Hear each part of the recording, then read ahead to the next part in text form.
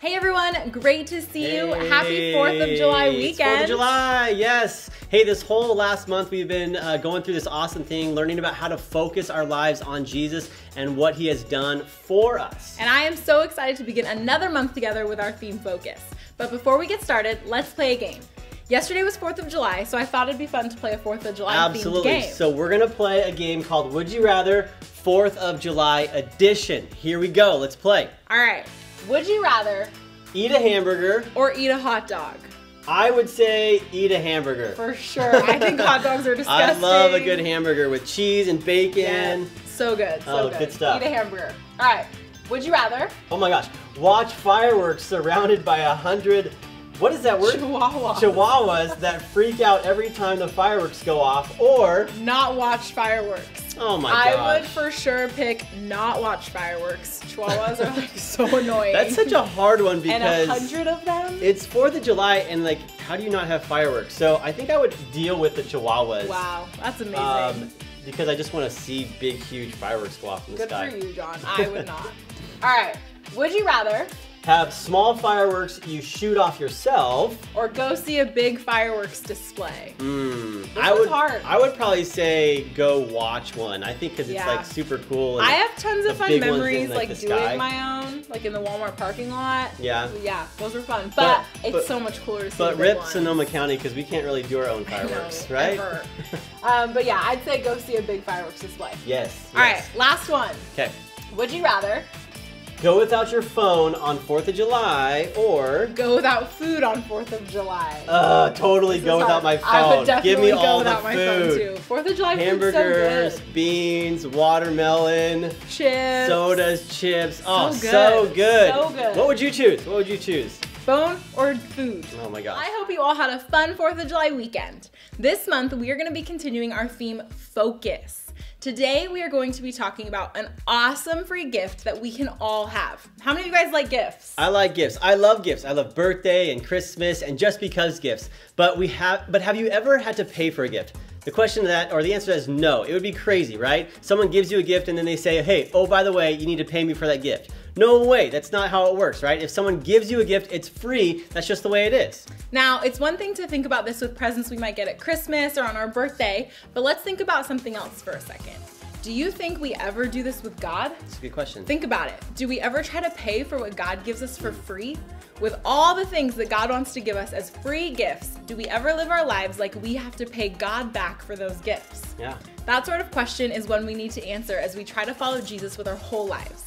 Let's head to the Bible now and see what wisdom we can find to help us answer these questions. There is an answer to this, and in the New Testament of the Bible, there's a letter written to the Ephesian church. Now, we call it a letter because some of the early church leaders wrote letters to the group of Christians around the known world to encourage them and to teach them and to help them understand how to follow Jesus. Paul, who we've been talking about recently, actually wrote quite a few letters that we have in the New Testament of our Bible. One of those letters was written to a group of Christians living in a city called Ephesus. If you lived in Ephesus, you were called an Ephesian, hence the letter to the Ephesians. Now, let's check out the So-and-So Show to see what Paul had to tell them. Deck the halls with boughs of holly. Is it halls or is it hall? Fa la la la la la la la la. 'Tis the season to be jolly. La la la la la la la la. Don we now our gay apparel.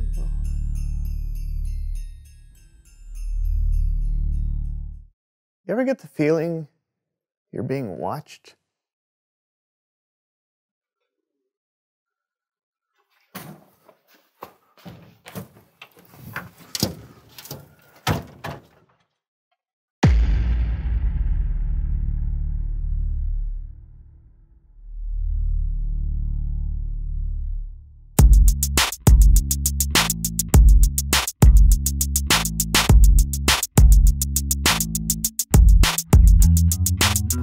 Merry Christmas in July, everyone! My name is Brandon. Oh, Christmas in July. That's why all the, is that a thing? His name is John, and this is the So-and-So Show. Yeah.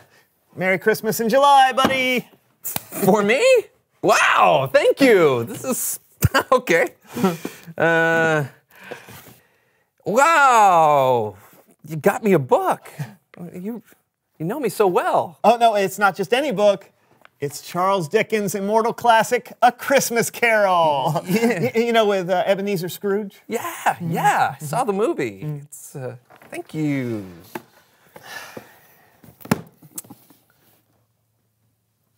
What? What? Oh, you're wondering if I got you a gift for Christmas in July? Yes. I didn't get you a gift. Huh? I don't understand. I didn't get you a Christmas in July gift because I didn't know that Christmas in July was a thing. Of course it is. Yeah, of course it's a thing. Everyone knows it's an actual thing. Of course they do. Yeah, right? Do they? Yeah. Look, have I not been a good friend to you over the past half year? I mean, haven't I done enough to earn a gift from you? What's the point of putting so much work into this friendship if I don't get a gift on all the major holidays? I mean, major? Yes!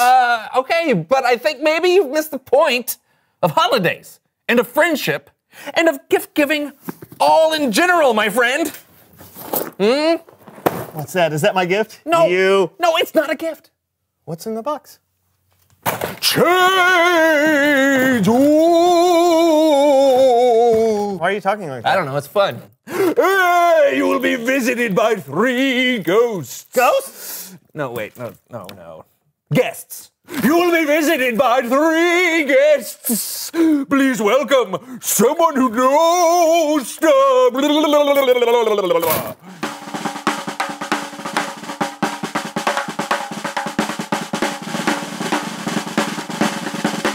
Here we go. Thank you for being here. Come on. For having me. All right. Yes. Okay, let's see what you got. That's great. So who are you and what do you know? Well, hello, my name is Simone. I am the guest of Christmas Past. I've kept every Christmas gift I've ever had. Ooh. Ever?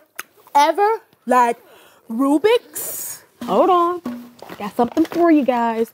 Rubik's Cube. I got this like 27 Christmases ago. I'm going to solve it one day, though. Ooh la la. Yeah. Getting close. So you think gifts are important? Oh, yes. They're most important. How else am I going to show someone that I care about them? Spend time with them? Nah, time is fleeting, but gifts last forever. That is the opposite of true. Like this stuffed animal from my first Christmas. Whoa! This is my hairy bear. He's been through a lot. Has he been through a wood chipper? Ooh. Wait a minute. This is a super fun paddle ball. But lost the ball though. But my favorite first gift was given to me 10 years ago. It was this big jar of slime. It's gonna come out one day. Look at there. It's not so slimy anymore, is it? I know, isn't it great? Yeah, I think I see why you're here now. You're here to show me that stuff doesn't last forever. I get it. No. I'm actually here to show you. Let me show you. Ready for this? This napkin. I had to blow my nose, and someone was like, "Do you need a napkin?" And I was like, "Thank you." End of the story. Was that really a gift, though? It was given to me, so duh. Okay, thank you for coming on the show, guest of Christmas Past. You've been a big help. Okay, thank you. I'll just get my things. Oh, sure. guys Here you go. are Here. so Don't forget. awesome. Don't forget for Perry. everything. Oh, Yep. this is so nice. My little tissue. All right. My paddle ball. Yeah, right. Hey, thanks for coming. Yeah, Thank you for having me. Just thank you for having me. One last thing. Can I keep him? Sure. Thank you. Yeah. Yes.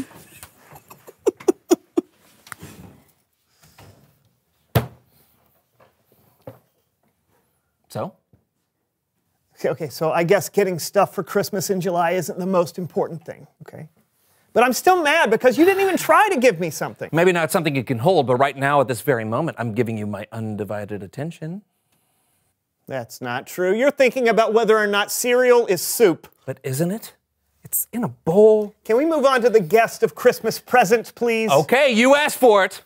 It's Bible story time with Kellen. Woo!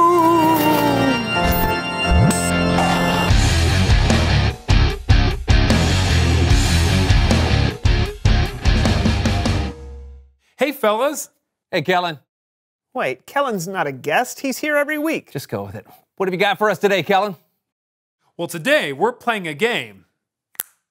It's called Who Deserves It More? Awesome. Okay, how do we play? The rules are very simple. You will both be put through a series of challenges. You will get points for each challenge you do well. At the end of the game, we'll see who has enough points to earn the grand prize. I have always wanted one of those. Bring it, Kellen. Yeah, I'll go first. Okay. First, I'm going to test your biblical knowledge. Contestant number 1, can you name all 12 of Jesus' disciples? Okay, I've got this. Jesus called them one by one, Peter, Andrew, James, and John. Next came Philip, Thomas too, Matthew and Bartholomew, James and Simon, Thaddeus, and the last one is Judas. Is that right? That is correct! Oh, yes! Contestant number 2, your biblical challenge is to name the 12 tribes of Israel. I can do that without a song. Reuben, Simeon, Levi, Judah, Dan, Naphtali, Gad, Issachar, Asher, Zebulun, Benjamin, and Joseph, who was later split into the 2 half-tribes of Manasseh and Ephraim. In your face. Correct! This next challenge is a head-to-head round to see which one of you can have the longest quiet time of reflection and prayer.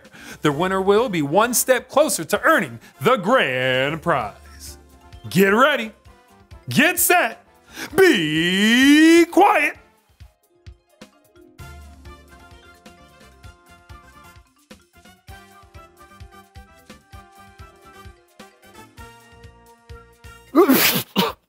Oh, so sorry, John. Brandon was quieter and more reflective. You know it! Oh, I think I know what's happening here. Brandon, I am really proud of you for winning that round. Aw, Great job, buddy. thanks. See how humble I'm being, Kellen? Do I deserve points for being more humble than him? Oh, absolutely. Here you go.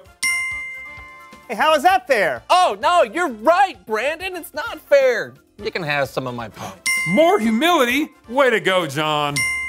Bingo! Hey! Not to worry, contestant number 2. We're going into our Good Works lightning round.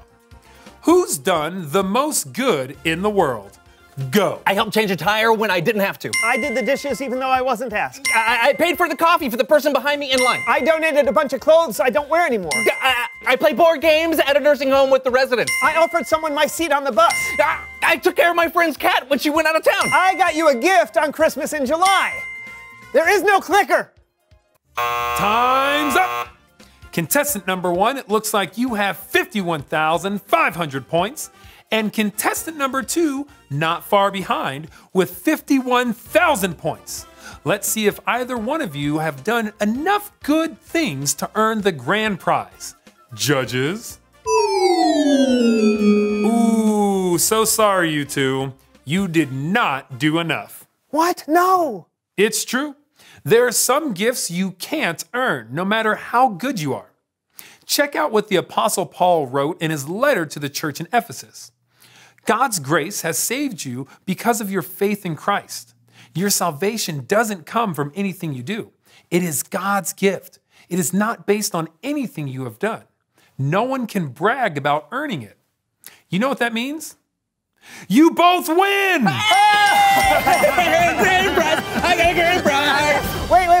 I thought we didn't have enough points. That's the thing about God's grace. You can't earn it because you don't have to earn it. Jesus already paid the price when he died on the cross for you and me. I mean, don't get me wrong, you should read and know the Bible. And you should be humble and be kind to one another. But the gift of salvation doesn't cost a thing. It's free for anyone who accepts it. I forget that sometimes. Thanks for the reminder, Kellen. Yeah, thanks, Kellen. No problem, guys, and I'll catch you later. Oh, and before I forget, Merry Christmas in July. Bye, Kellen. You know, I really learned a lot today. That was strange. Yeah, it was. But as I was saying, I really learned a lot. Ah! Are you the guest of Christmas future to show me the error of my ways? To help me understand that you shouldn't try to earn gifts, especially not the greatest and most important gift of God's grace? What do you... Reveal the question? Oh. Reveal the question! The question of the day is, why do people give gifts? What do you think, guest of Christmas future? I know. Just 'cause. That's why people give gifts. Oh, that's a good reason. What do you think? Why do people give gifts? Yeah, and talk about it together. We'll see you next time on the So-and-So Show. Merry Christmas. Is he still here? 5, 6, 7, 8. Deck the halls with boughs of holly, fa la la la la la la la. 'Tis the season to be jolly, fa la la la la la la la. Don we now our gay apparel, fa la la la la la la la. Troll the ancient Yuletide carol, fa la la la la la la la. Kazoo solo! Kazoo solo. You don't have to do a solo if you don't want to. Hey, I love the So-and-So Show, and this episode was super good. You know, I have definitely had times when I have felt like I need to earn God's grace, but that's just not true. You know, it's easy to get caught up thinking that I'll never be good enough for God to love me, and the truth is, you're right. Now, before you think that's harsh, let me say this. Being good enough for God was never an option, ever. No. God never passes out his love or grace to those who deserve it most. Yeah. So to say I'll never be good enough for God to love me is to misunderstand how God works. Yeah. Instead, we should say God will always be good enough to love me. Remember, it's about God and not us. Yeah, you know, this can really help us as we think about the people in our lives who maybe sometimes frustrate us or get on our nerves. You know, sometimes we might want to withhold our love or kindness from them in order to show them that they haven't earned it yet. But you have to remember, if God hadn't loved us even when we couldn't earn it, we'd be sunk. You know, instead, we can try to be more like God by showing the love that he has for us to others, even when they don't deserve it. And one last thing, it's easy to think that because Paul says we can't earn anything, we should just simply stop trying. And I don't think that's what he would say. No. In fact, the very next verse tells us that God prepared us for good works long ago. So what's happening here? Good works or no good works? It's a good question. Well, it's all about the order. We don't earn our salvation by doing good works. Salvation is God's gift to us. But once we have put our faith in Jesus and accepted that gift, we now get to do good works as a gift of thanks back to God. Not because we need to earn anything from him, but simply because we love him and we're grateful, and he has prepared them for us to do. He prepared incredible things for us to do for him. And I love that. We love God, so we want to do things that honor him and show others how awesome he is. Now, as we finish our time together, I want you to think about this question. Why do people give gifts? Is it because they feel like they have to, or because they want to show others how much they care? Why do you give gifts? You know, as you think about that question, take some time to ask, how can you show God how thankful you are for the gifts of Jesus? You know, if you're not sure where to start, don't worry about it. Just start by praying and telling God, thank you. And that's actually a great thing for us to do right now. Let's pray together and thank God. God, thank you so much for this time that we've had together, and thank you so much for the free gift that you gave us of salvation in Jesus Christ. Thank you so much that there's nothing that we have to do to earn or deserve your love, God, but it was simply a gift that you gave us freely through Jesus Christ. And we say thank you to that. And it's in Jesus' name we pray. Amen. Amen. Well, we had so much fun with you guys today. Don't forget to join us next week. Next week. We're so excited to see you. Bye. Bye.